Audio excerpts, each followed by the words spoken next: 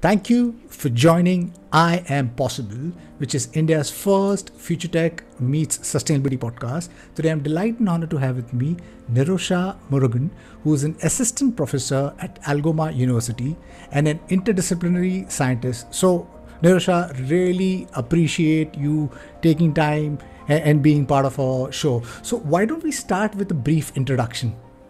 Absolutely. Well, thank you so much for having me, and I'm excited to share all the exciting work that we do in our lab. And I'm an assistant professor at Algoma University. My interests lie in understanding how cells communicate with each other and their environment to kind of understand how they communicate to create tissues and organs in complex systems. So that's the overarching interest in my lab and what I'm interested in. And the specific aspect is kind of harnessing the biophysical signaling. So we're pretty familiar that cells use molecules and genetics to kind of program their fates. There's exciting new work that's being done right now to actually show that biophysical signaling from bioelectrics, bioelectromagnetism, biomechanics, all of those can be harnessed to change the fate of cells and change the language within cellular programming. Would you like to unpack what biophysics is? Absolutely. So biophysics is kind of just the blend of physical principles with biological organisms. So we kind of use the principles that we know in physics, for example, electricity, electromagnetics, mechanics itself, in understanding biological organisms, how they function and the structures around them. Lovely. How cool is that? And I think Michael Levin and his lab, they're doing something really, really cool with bioelectricity. Yeah. So we'll get into that. And obviously, I mean, I got in touch with you because, the last couple of weeks, there was this news all around the world, crazy news. Then there's this lab and Nirosha Murugan partnering with Michael Levin has kind of regenerated a frog's legs. So we'll get into that. But before we get into that, why don't you talk about your lab? Because you mentioned that your expertise lies in neuroscience, cancer biology, regenerative medicine, and electromagnetic medicine. Why don't we just break it down one thing at a time? Start with cancer biology. Yeah, absolutely. I mean, I think they actually go quite together. The overarching theme of my lab, and I've been trained by, some great people in the field, pioneers, Michael Levin, David Kaplan, and Michael Persinger. And the thread throughout that lineage and that training was to see how cells essentially communicate with each other. And that kind of goes into cancer biology, where cells, they right the wrong and they proliferate uncontrollably. And that's essentially what cancer is. And in regenerative medicine, where we have stem cells that have infinite plasticity, infinite potential to become whatever cell that they want. And then in neuroscience, where we actually do understand the electrical signaling within neurons. So if you take all those pieces together, what my interest is, see how those different systems communicate with each other to get growth and form and function within a biological organism. And, I'm taking kind of a more narrow approach right now and focusing on specifically bioelectrics and bioelectric magnetics to see how those cells communicate in all of these different mechanisms or fields to, right the wrong or create new functional systems. Right. So would you also like to unpack bioelectric and bioelectric medicine? What does it actually mean and what does it actually do? Right. So bioelectrics is kind of playing on the idea of the membrane potential. So all cells are electric based on their ionic flow across that cell membrane. So just by maintaining certain membrane potential around that cell membrane, you create a electric field. And so by exogenous application, so from outside in or inside out, the cells are responsive to changes in this electric field. And we're seeing that just from internal changes or environmental changes that you can actually play with or harness cellular potential that way. And electromagnetics is kind of the same thing. With electricity follows magnetism. So there's a ton of literature that's been done to show that magnetic fields do have on biological organisms, not just humans, but also in wildlife. Some animals are more receptive to these magnetic fields than humans are, and they have structures and functions related to that. And so that was really fascinating to me, is that we have all of these electrical systems in our environment and magnetic systems in environment. How do biological organisms kind of interact with those physical forces. Right. So does this kind of surprise you, this bioelectric, because, we've got trillions of cells in a body, it functions because of electricity. And I think our brain does something similar. There's around 80 billion neurons, 100 trillion synapses, and it fires because of these electron signals firing. Are we mechanical in nature somewhere? I mean, do you kind of question that? Yeah, I mean, that's kind of where the basis of my interest came from, is that if we know that the brain and the heart are electrical organs, we know that they use these changes in the ion potential to communicate. So there must be other forces that cells can use to communicate with each other. As I was saying, whenever you do have electricity, it's just like a wire. The neuron is essentially a wire. When you have electrons flowing through that axon, there must be some sort of magnetic potential, magnetic force around that. And we have technology now, like the squid, that can pick up ultra weak magnetic fields.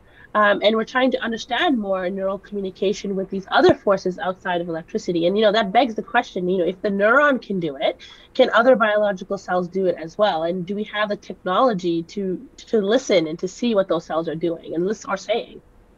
Right. Yeah, how cool. We're getting into a world where we are understanding who we are. I mean, what we are made out of, how we function. And I think the more deeper we get, we'll get deeper questions, but those deeper questions could raise some serious moral and ethical implications also. You didn't touch the subject of electromagnetic medicine. Would you like to shine light on? Yeah, so the electromagnetic field in terms of the biological aspect, there are techniques out there where they actually use exogenous applications of electromagnetic fields to solve, biomedical challenges. For example, bone regeneration, there's a lot of literature to show that, magnetic coils can be used to facilitate bone regrowth in animals that, have lost a bone or after an injury.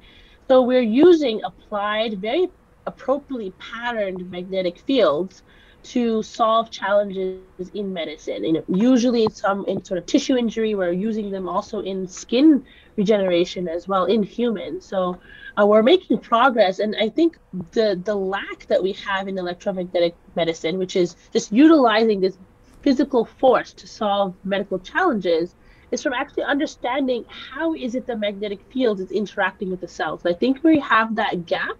And I think understanding bioelectricity a little bit more, how does the electric language play in cells, will help us understand how the magnetic language will interact with cells as well. Right. Would you like to share your research work on cancer biology? Yeah, absolutely. So this was what got me interested in all of this in my PhD and my graduate work, again, with cellular communication. And what we did as a team in the Persinger lab was develop a technology that could communicate with cells in a very timed and spatially controlled way. And what we found is that we can actually change the flow of calcium ions within the cell. And, when we change, we know that calcium ion has all sorts of biomolecular impact in the cell. It controls their growth, it controls their death.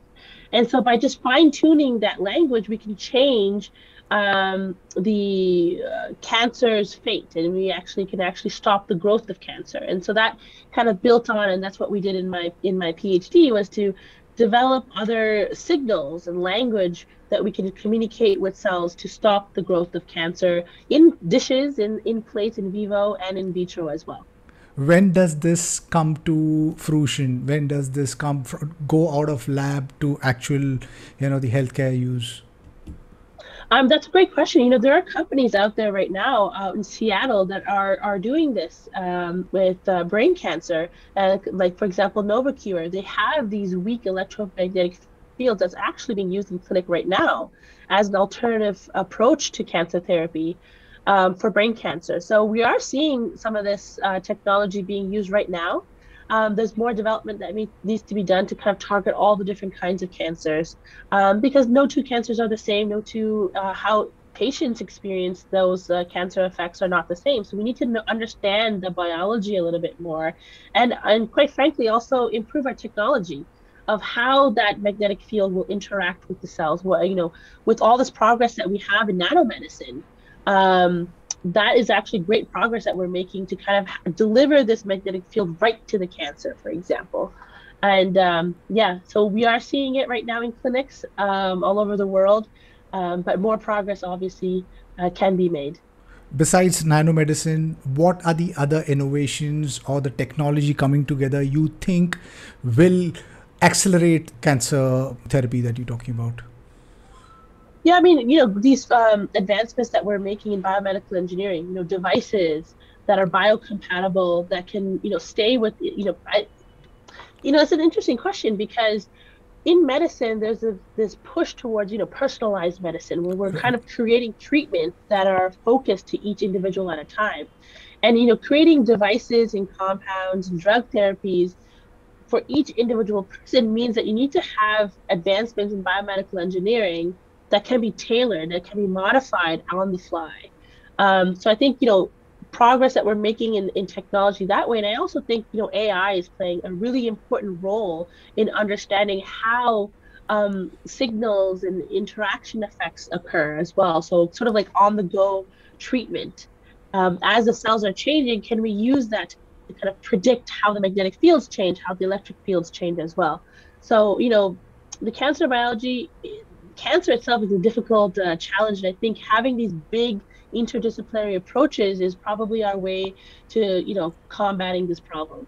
Right, exactly. I mean, double that, because I think, even if you see with this field of technology, I think everything is converging, and there's no one single technology, right now, AR, VR is converging with IoT, blockchain, and AI, and that's when it's adding real world value. So yes, I mean, these interdisciplinary approaches, I think, will play a huge role in creating some serious transformation in the space of healthcare. Regenerative Absolutely. medicine. You are being in the news for regenerating of frogs. Like, would you like to talk about that? Yeah, I'm very, very excited that this work came out and we had generally a positive reception to this. And this is a work that's a collaborative project, as we were just talking about. It's an interdisciplinary approach where we bridge devices that stemmed from biomedical engineering principles and what we know about regenerative biology. And I have to thank the entire team for what we have done so far. So yeah, I'm happy to talk about that project. And essentially, what we wanted to do was create a way to interact with the tissue, not micromanaging each molecular process. So you can imagine that after a big injury like limb amputation, that all sorts of molecular signals are going haywire. And it's really hard to kind of control and micromanage all of that. So what we developed was a technology where we can apply chemical signals, sort of like a top-down approach, to kickstart regeneration in an organism that can't, and let the system kind of take control to facilitate that regeneration over that regenerative period. For, in our case, it was 18 months. Right. Would you like to unpack those chemical signals? What do you actually mean by that? Yeah, so in our study, what we delivered were 5 key compounds that we wanted, where each of them had a particular effect within the tissue. So for example, there was a compound BDNF, which stands for a brain-derived neurotrophic factor. And this protein, we know actually very well in the literature, helps nerve regrow or helps nerve grow in embryonic development. So we thought, hey, after an injury, if we want the nerves to regrow back, if we apply that same compound that's there in normal development, that should, push the system towards regenerating the nerve tissue. And that's exactly kind of what we found. So each of those compounds, like BDNF was for nerve, the growth hormone, which helped the bone regenerate and help cells grow the cell cycle grow in a specific manner. So each of those compounds had a specific effect from a biological perspective. Right. So this frog that you used for the experiment, Did the entire limb grow back? I mean, would you like to talk a little bit more about that? Yeah, absolutely. So we didn't get the perfect limb. It wasn't the exact same limb that the animal had prior to amputation, but have made advancements in the complexity of the limb. So frogs, after, especially adult frogs, after their metamorphosis, after their development, when you have when they experience a hind limb amputation, what they will regrow back is a amorphic spike. So it's just a soft tissue with that doesn't have any nerves, that doesn't have any blood vessels, just very little cartilage inside of it. And so we've enhanced that a little bit by facilitating more nerve growth, more bone growth, and complexity in the shape of the that new limb that is similar, quite similar to the original limb. Now, I say it's not perfect because we are still missing critical structures like the webbing that helps the animal swim better and nails or their claws at the end of their feet. But I think this is a significant advancement just by a single, and the important thing here is just a single application of the drug treatment. Right. What does this mean for humans, who have been amputated? I mean, would this be, what timelines would you kind of give for it from moving to a frog to a human? I mean, that's the $1 million question, isn't it? It's hard to say. If we're trying to be optimistic, I would love to say that it's in our lifetime that we'll get there. But I think we've made enough of an advancement right now where we as a community can kind of build off of this to say, okay, if this is what one treatment can do with this new application system by applying, silk-based delivery of drugs, what does that mean for, compound delivery, for multiple deliveries? So I think, this is an advancement, and Dr. Levin and Dr. Kaplan are working towards, mammalian effects. So I think we're making progress. It's hard to say what the timeline is, but I'm hopeful that we're going to make significant advancements. Nature does this in a very, very beautiful way. There's lizards and salamanders. They do that. Is there any way that those learnings could actually apply over here and maybe it could kind of accelerate your research? Yeah, I mean, the regenerative community has been doing exactly that. Learning from these master regenerators, like axolotls, for example. They have a population of stem cells that allow them to regenerate. So we are learning from, how do we stop that? Dr. Jessica Whitted's lab is doing exactly how do we stop master regenerators from regenerating? So maybe we can learn from, if we can control how to stop it, maybe then we can learn how to start that process in organisms that can't. So all of these beautiful questions are being explored as a community in the regenerative field. So every model system that we use actually adds more to the story on how to regenerate one day in humans. Right. So for the last possibly a couple of months, because I mean, that's when I kind of discovered Michael Levin. I'm just in awe of what he's been doing, and he seems to be everywhere, right from this bioelectric and regenerating planarians and stuff like that. I mean, how is it working working together? Oh, yeah. Fantastic question. I was really excited when he brought me onto his team as a postdoctoral fellow, because we share a lot of the vision in terms of thinking outside of the box a little bit, still bringing in foundational principles in biology and all of these, peripheral fields. But I think he's a great mentor who understands, the big picture, and, is willing to take the question a little bit step further and bring in other interdisciplinary fields to answer, big challenging questions. So yeah, it's been an amazing experience to be mentored under him. Besides Michael Levin, are there any, you mentioned a couple of labs, besides Michael Levin, are there any other labs or cutting edge innovation in the space of regenerative medicine that's caught your attention? Absolutely. I mean, this project could not have been possible without Dr. David Kaplan. He's one of the leading biomedical engineers, especially with silk-based devices, and he was the pioneer who actually developed this device along with his graduate student, Annie Golding. And Dr. David Kaplan, there's not enough words to say how brilliant he is in his own field as well. So, as a junior scientist who's learning from these just amazing people and how they think is actually what's inspired me to kind of continue in my own way, in my own lab. Just doing the good science in the appropriate way, but also being able to kind of think outside of the box and see how the little puzzle pieces connect has been absolutely helpful. I'm super excited because, every month or so, there's some insane acceleration happening in the space of technology, and it's taking us one step forward, and maybe two steps behind also, because this growth of technology, it's in everything from genetic editing to artificial intelligence to the metaverse to it's so very exciting, but at the same time it's a little scary also. So is there anything around this space that kind of worries you? That's a great question.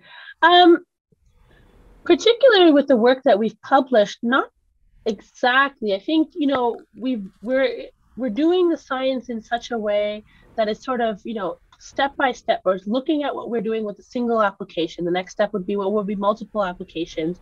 So I think from the science, not really.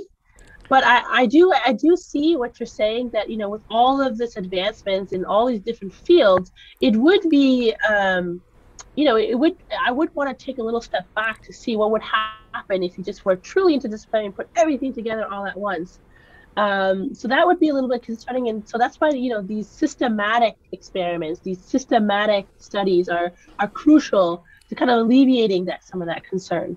Yuval Noah Harari puts it in a very beautiful way in his book Homo Deus. He says that we are moving from being Homo sapiens to Homo Deus, because in the next maybe decade or so, we'll have godlike powers, because this technology is kind of enabling us and empowering us, and how we kind of choose to use it is how we will be able to kind of shape the future of a world, whether it's in a good space or a bad space. When do you move from frogs to, do you try and, is there like a chart roadmap from frog to like another animal in human trials? Yeah, absolutely. So typically you would want to try in smaller mammals that are similar to, much more similar to humans. And those studies are being done currently right now in the Kaplan and Levin lab collaboratively. So, as I was saying, the road towards clinical use is clear. It's just, a matter of time and a matter of systematic studies to make sure that we are on the right track and we're making the appropriate modifications to accelerate the progress. Nirosha, thank you once again for being part of the podcast. And I'm full of pride because I'm speaking to an Indian, someone who's playing such a crucial role in possibly maybe in the next few decades where we humans could be able to regenerate our limbs. What's your moonshot or vision? Personally, my vision would be to get to a place where we are truly interdisciplinary, where we are willing to explore ideas in a very, again, systematic way. And, personally, from a scientific perspective, I personally would like to get to a point where we actually truly understand cellular communication and how the cells and our biological systems interact with our environment. I think if we have that, and it's a very blue sky idea, if we have a really clear map of that, I think we can write all sorts of diseases back into their healthy state and create, this super organism. That would be the dream, but, again, only time will tell. Lovely. Wish you and the team the very best, Nirosha. I really appreciate you taking time and being part of the podcast. And to my listeners, if you like what you see in here, then please press the subscribe button. Until next time, see you guys. Thank you, Nirosha. I really appreciate this. Thank you.